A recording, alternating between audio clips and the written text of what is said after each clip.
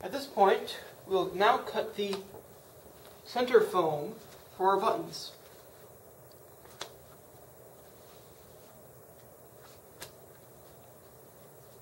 Starting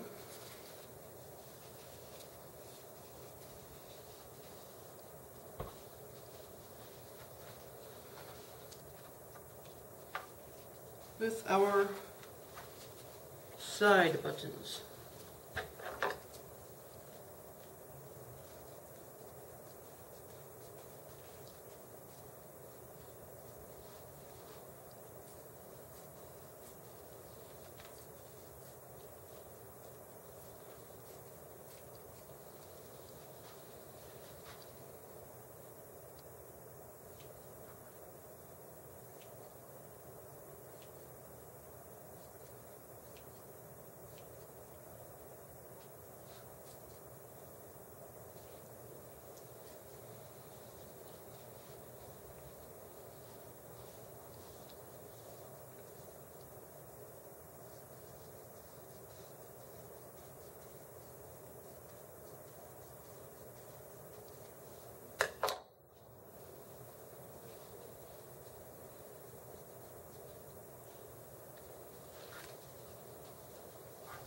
And then placing a foam with each button.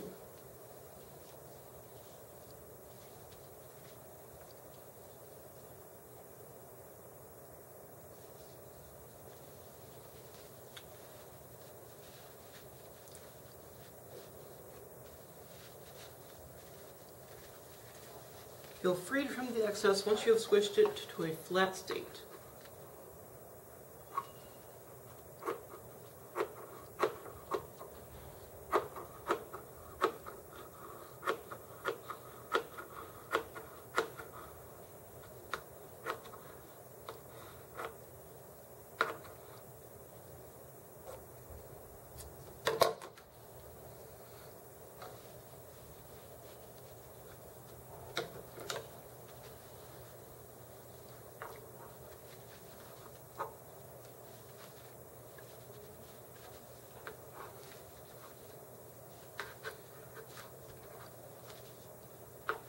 If necessary, pinch the two sides of the button, make up the foam.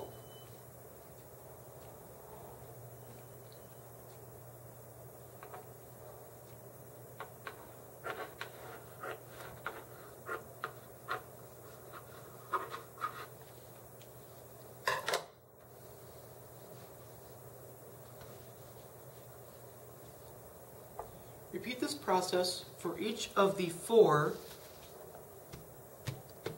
arrow buttons using that size foam. Setting these aside for the sake of time.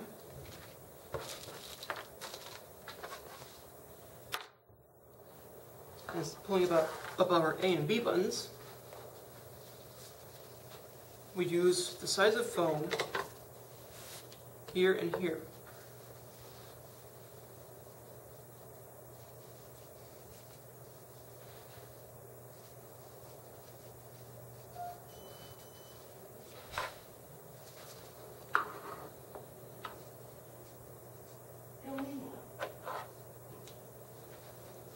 This will be our back select foam.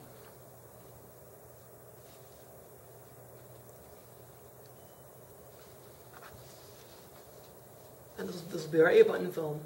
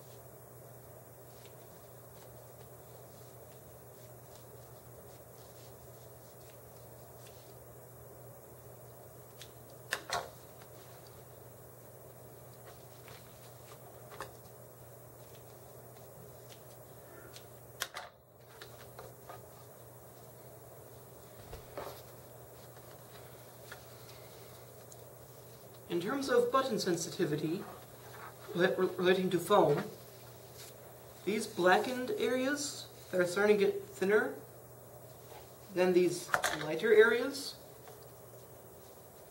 which are thicker, these increase the likelihood of plate-to-plate contact between the foam due to the closer spatial relationship of button with the bad button foam.